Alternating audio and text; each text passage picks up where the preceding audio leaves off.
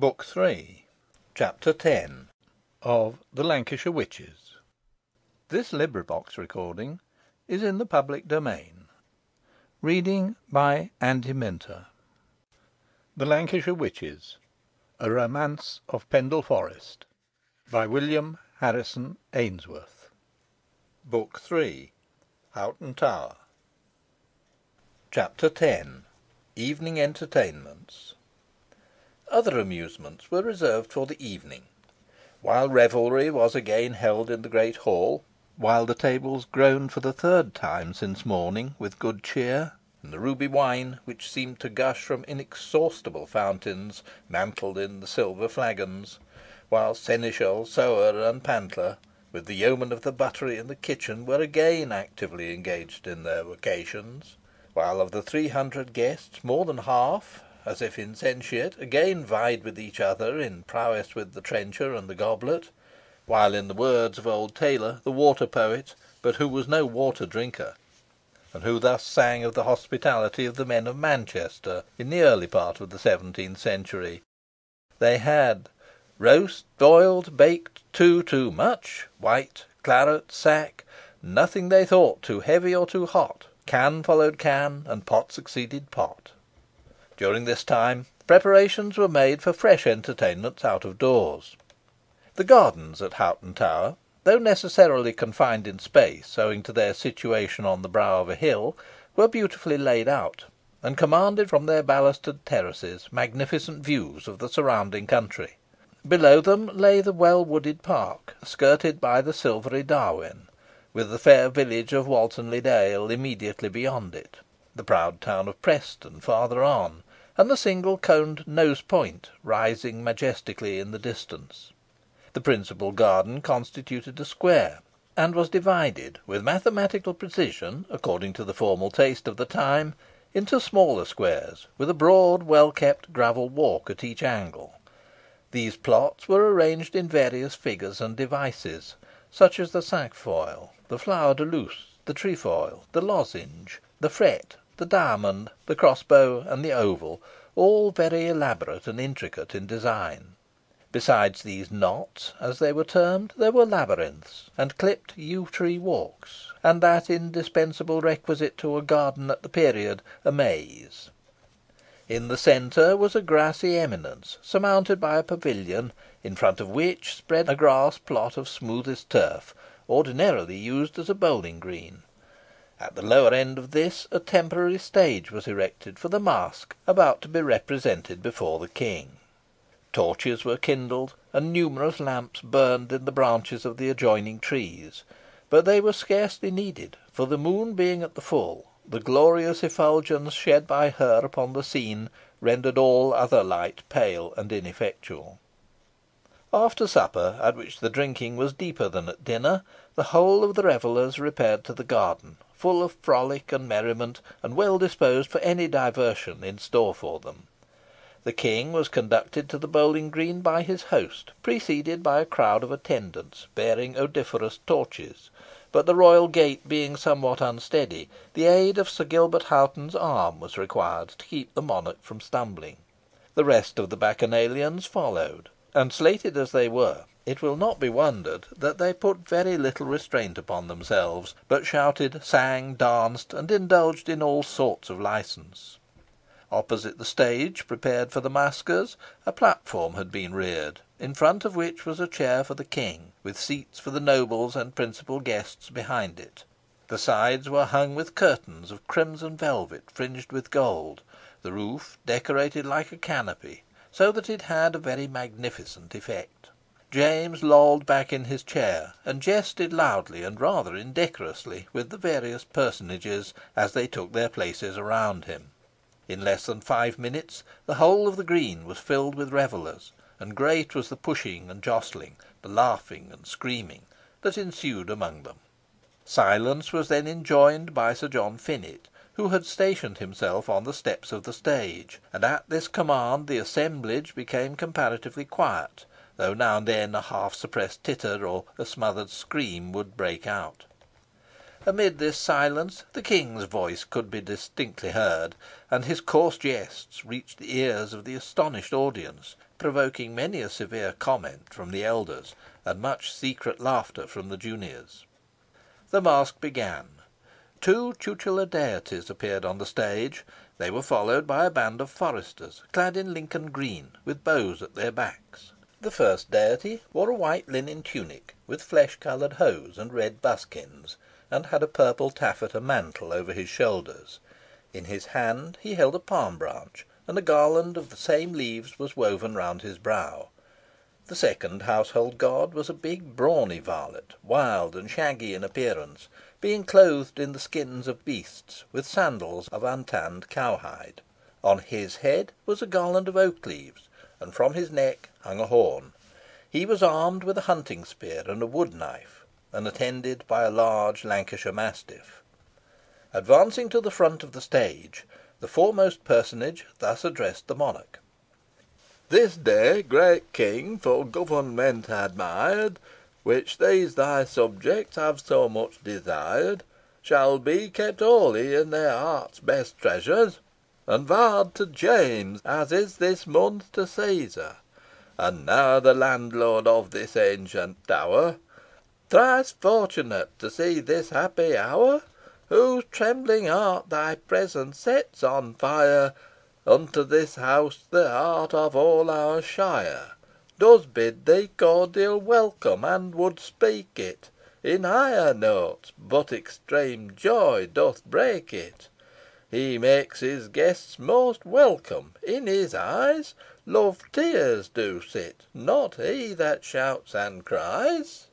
And we, the antique guardians of this place, I of this house, he of the fruitful chase, since the bold Houghtons from the hill took name, who with the stiff unbridled Saxons came, and so have flourished in this fairer clime, successively from that to this our time, still offering up our immortal powers, sweet incense, wine, and odoriferous flowers, while sacred Vesta in her virgin tire, with vows and wishes tends to hallowed fire. Now, seeing that thy majesty is thus greater than household deities like us, we render up to thy most powerful guard this tower. This knight is thine, he is thy ward. For by thy helping and auspicious hand, he and his home shall ever, ever stand, and flourish in despite of envious fate, and then live like Augustus fortunate. And long, long mayst thou live, to which both men and guardian angels cry, Amen, Amen." James, who had demeaned himself critically during the delivery of the address, observed at its close to Sir Richard Hoghton, who was standing immediately behind his chair, "We cannot say mickle for the rhymes, which are but indifferently strung together, but the sentiments are real and good, and that is all we care for." On this, the second tutelar divinity advanced, and throwing himself into an attitude, as if bewildered by the august presence in which he stood, exclaimed, "Thou greatest of mortals!" and then stopped, as if utterly confounded. The King looked at him for a moment, and then roared out, "Weel, good man, your commencement is pertinent and true enough, and though we be the greatest of mortals, as ye style us, dinna fash yourself about our grandeur, but go on, as if we were nae better nor wiser than your ain simple self." But instead of encouraging the dumbfounded deity, this speech completely upset him. He hastily retreated, and in trying to screen himself behind the huntsman, fell back from the stage, and his hound leapt after him. The incident, whether premeditated or not, amused the spectators much more than any speech he could have delivered, and the King joined heartily in the merriment. Silence being again restored, the first divinity came forward once more, and spoke thus: "Dread lord, thy majesty hath stricken dumb His weaker godhead. If to himself he come, Unto thy servant straight he will commend these foresters, and charge them to attend thy pleasure in this park, and show such sport to the chief huntsman and thy princely court, as the small circle of this round affords, and be more ready than he was in words. Note. These speeches, given by Nichols, are derived from the family records of Sir Henry Philip Houghton, Baronet, and were actually delivered at a masque representing an occasion of King James's visit to Houghton Tower. End of note. "Weel spoken, and to the purpose, good fellow," cried James, "and we take this opportunity of assuring our worthy host, in the presence of his other guests, that we have never had better sport in park or forest than we have this day enjoyed, have never eaten better cheer, nor quaffed better wine than at his board, and altogether have never been more hospitably welcomed." Sir Richard was overwhelmed by his Majesty's commendation. "I have done nothing, my gracious liege," he said, "to merit such acknowledgment on your part, and the delight I experience is only tempered by my utter unworthiness." "Hoot toot, man," replied James, jocularly, "you merit a vast deal mair than we hae said to you, but good folk dinna always get their deserts. You ken that, Sir Richard. And now, hae ye not some other drolleries in store for us?" The baronet replied in the affirmative, and soon afterwards the stage was occupied by a new class of performers, and a drollery commenced which kept the audience in one continual roar of laughter so long as it lasted. And yet none of these parts had been studied, the actors entirely trusting to their own powers of comedy to carry it out. The principal character was the Cap Justice, enacted by Sir John Finett, who took occasion in the course of the performance to lampoon and satirise most of the eminent legal characters of the day, mimicking the voice and manners of the three justices, Crooke, Houghton, and Doddridge, so admirably that his hearers were well nigh convulsed, and the three learned gentlemen who sat near the King, though fully conscious of the ridicule applied to them, were obliged to laugh with the rest. But the unsparing satirist was not content with this, but went on with most of the other attendants upon the King, and being intimately versed in court scandal, he directed his lash with telling effect. As a contrast to the malicious pleasantry of the Cap Justice were the gambols and jests of Robin Goodfellow, a merry imp, who, if he had put people into mischief, was always ready to get them out of it. Then there was a dance by Bill Huckler, Old Crambo, and Tom a Bedlam, the half-crazed individual already mentioned as being among the crowd in the base court. This was applauded to the echo, and consequently repeated. But the most diverting scene of all was that in which Jem Tosspot and the three Doll Wangos appeared. Though given in the broadest vernacular of the county, and scarcely intelligible to the whole of the company, the dialogue of this part of the piece was so lifelike and natural that every one recognised its truth, while the situations, arranged with the slightest effort and on the spur of the moment, were extremely ludicrous. The scene was supposed to take place in a small Lancashire alehouse, where a jovial pedlar was carousing, and where, being visited by his three sweethearts, each of whom he privately declared to be the favourite, he had to reconcile their differences, and keep them all in good humour. Familiar with the character in all its aspects, Nicholas played it to the life, and to do them justice, Dames Baldwin, Tetlow, and Nance Redferne were but little, if at all, inferior to him. There was a reality in their jealous quarrelling that gave infinite zest to the performance. "Soul o' my body!" exclaimed James, admiringly, "those are three braw women. Any o' them maun be 6 feet if she's an inch, and weel made and well favoured too. Zounds, Sir Richard, there's nae standing the spells of your Lancashire witches. High born and low born, they are alike. I would their only witchcraft lay in their een. I should then hae the less fear on them. But have you aught mair? For it's growing late, and we ken we have something to do in that pavilion." "Only a merry dance, my liege, in which a man will appear in a dendrological foliage of fronds," replied the baronet. James laughed at the description, and soon afterwards a party of mummers, male and female, clad in various grotesque garbs, appeared on the stage. In the midst of them was the dendrological man, enclosed in a framework of green boughs, like that borne by a modern Jack in the Green. A ring was formed by the mummers, and the round commenced to lively music.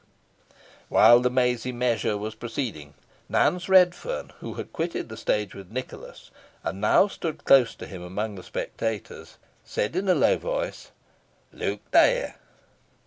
The squire glanced in the direction indicated, and, to his surprise and terror, discerned among the crowd at a little distance the figure of a Cistercian monk. "He is invisible to every eye except our own," whispered Nance, "and is come to tell me it is time." "Time for what?" demanded Nicholas. "Time for you to seize them two accursed devices, Jem and his mother," replied Nance. "They're both on young boards. Jem is the man in the tree, and Elizabeth is the old crone in the red kirtle and high crowned hat. You will know of her face when you pluck off her mask."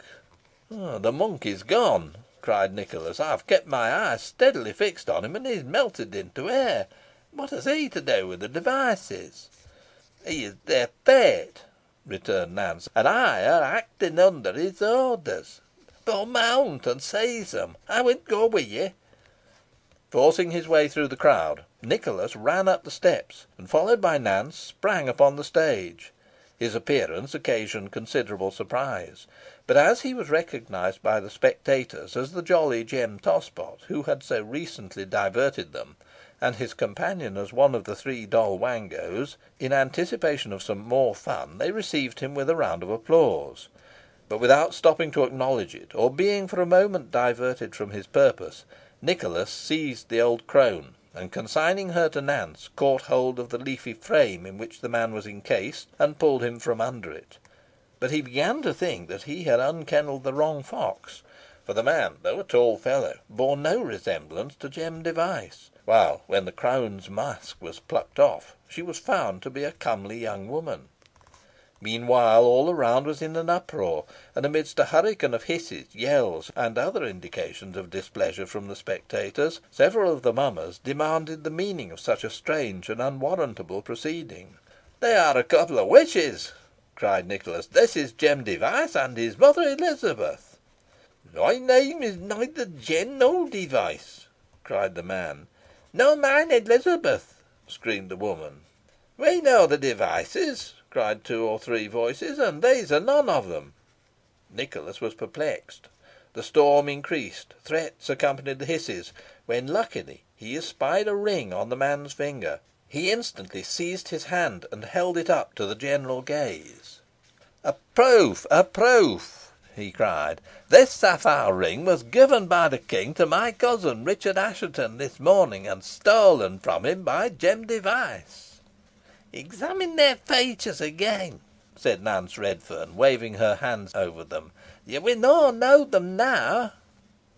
The woman's face instantly altered, many years being added to it in a breath. The man changed equally. The utmost astonishment was evinced by all at the transformation, and the bystanders who had spoken before now cried out loudly, "We know them perfectly now. They are the two Devices." By this time an officer, attended by a party of halberdiers, had mounted the boards, and the two prisoners were delivered to their custody by Nicholas. "Hold!" cried the man. "I will no longer deny my name. I am Jem Device, and this is my mother Elizabeth. But a worse offender than either on us stands before you. This woman is Nance Redferne, grand daughter of the old hag, Mother Chattox. I charge her with making wax images and sticking pins in them with intent to kill folk. Her would have killed me myself with her devilry if I hadna been too strong for her. And that's why her bears me malice, and has betrayed me to Squire Nicholas Assheton. Seize her, and call me as a witness again her." And as Nance was secured, he laughed malignantly. "I care not," replied Nance. "I am now revenged on you both." While this impromptu performance took place, as much to the surprise of James as any one else, and while he was desiring Sir Richard Hoghton to ascertain what it all meant, at the very moment that the two Devices and Nance removed from the stage, an usher approached the monarch, and said that Master Potts entreated a moment's audience of his Majesty. "Potts!" exclaimed James, somewhat confused. "Was he? Ah, yeah, I recollect. A witch finder. Well, let him approach." Accordingly, the next moment, the little attorney, whose face was evidently charged with some tremendous intelligence, was ushered into the king's presence. After a profound reverence, he said, "May it please your Majesty, I have something for your private ear." "Weel, then," replied James, "approach us more closely. What you got to say, sir? Aught mair agin these witches?" "A great deal, sire," said Potts, in an impressive tone. "Something dreadful has happened something terrible." "Eh! What?" exclaimed James, looking alarmed. "What is it, man? Speak." "Murder, sire. Murder has been done," said Potts, in low, thrilling accents. "Murder!" exclaimed James, horror stricken. "Tell us all about it, and without more ado." But Potts was still circumspect. With an air of deepest mystery, he approached his head as near as he dared to that of the monarch, and whispered in his ear. "Can this be true?" cried James. "If sae, it's very shocking, very sad." "It is too true, as your Majesty will find on investigation," replied Potts. "The little girl I told you of, Jennet Device, saw it done." "Weel, weel, there's nae accounting for human frailty and wickedness," said James. "Let all necessary steps be taken at once. We will consider what to do. But, do you hear, sir? Dinna let the bairn Jennet go. Hold her fast. Do you mind that? Now go and cause the guilty party to be put under arrest." And on receiving this command, Master Potts departed. Scarcely was he gone than Nicholas Assheton came up to the railing of the platform, and, imploring his Majesty's forgiveness for the disturbance he had occasioned, explained that it had been owing to the seizure of the two Devices, who, for some wicked but unexplained purpose, had contrived to introduce themselves, under various disguises, into the tower. "You did right to arrest the miscreants, sir. But have ye heard what has happened?" "No, my liege," replied Nicholas, alarmed by the king's manner. "What is it?" "Come nearer, and ye shall learn, for we wadna hae it brought to the bout, though, if true, as we canna doubt, it will be known soon enough."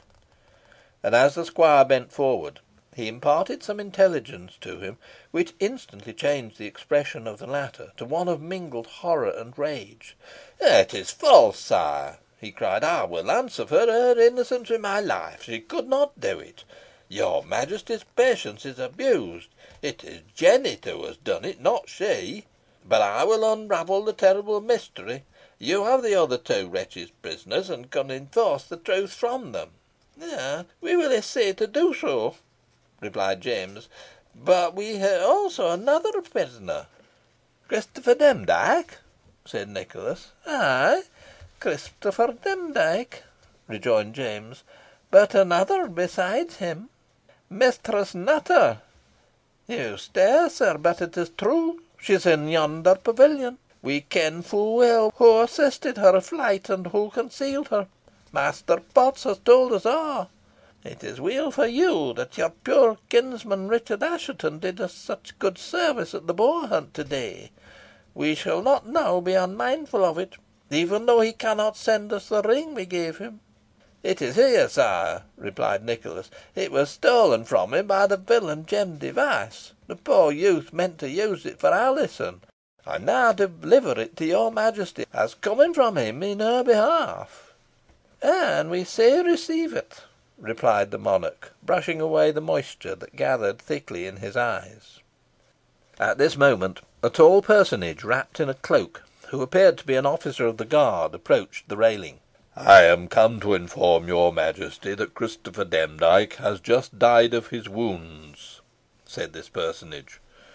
"And sae he's had a stray death after a'," rejoined Dames. "Well, we are sorry for it." "His portion will be eternal bale," observed the officer. "How know you that, sir?" demanded the king, sharply. "You are not his judge." "I witnessed his end, sire," replied the officer, "and no man who died as he died can be saved. The fiend was beside him at his death throes." "Save us!" exclaimed James. "Ye dinna say so. God santy, man, but this is gruesome, and gars the flesh creep on one's banes. Let his foul carcass be ta'en away, and hang it on a gibbet on the hill where Malkin Tower since stood, as a warning to a' such heinous offenders." As the king ceased speaking, Master Potts appeared, out of breath and greatly excited. "She has escaped, sire," he cried. "Wha, Jennet?" exclaimed James. "If sae, we'll hang you in her stead." "No, sire, Alizon," replied Potts. "I can nowhere find her now," and he hesitated. "Weel, weel, it's nae great matter," replied James, as if relieved, and with a glance of satisfaction at Nicholas. "I know where Alizon is, sire," said the officer. "Indeed!" exclaimed James. "This fellow is strangely officious," he muttered to himself. "And where may she be, sir?" he added aloud. "I will produce her within a quarter of an hour in yonder pavilion," replied the officer, "and all that Master Potts has been unable to find." "Your Majesty may trust him," observed Nicholas, who had attentively regarded the officer. "Depend upon it, he will make good his words." "You think so?" cried the king. "Then we'll put him to the test. You will engage to confront Alizon with her mother?" he added to the officer. "I will, sire," replied the other, "but I shall require the assistance of a dozen men." "Take 20 if you will," replied the king. "I am impatient to see what she can do." "In a quarter of an hour all shall be ready within the pavilion, sire," replied the officer. "You have seen one masked knight, but you shall now behold a different one, the mask of death." And he disappeared. Nicholas felt sure he would accomplish his task, for he had recognised in him the Cistercian monk. "Where is Sir Richard Assheton of Middleton?" inquired the king. "He left the Tower with his daughter Dorothy immediately after the banquet," replied Nicholas. "I am glad of it, right glad," replied the monarch. "The terrible intelligence can be the better broken to them. If it had come upon them suddenly, it might have been fatal, especially to the poor lassie. Let Sir Ralph Assheton of Whalley come to me, and Master Richard Nowell of Read." "Your Majesty shall be obeyed," replied Richard Hoghton. The king then gave some instructions respecting the prisoners, and bade Master Potts have Jennet in readiness. And now to see what terrible thing had happened. End of Chapter 10.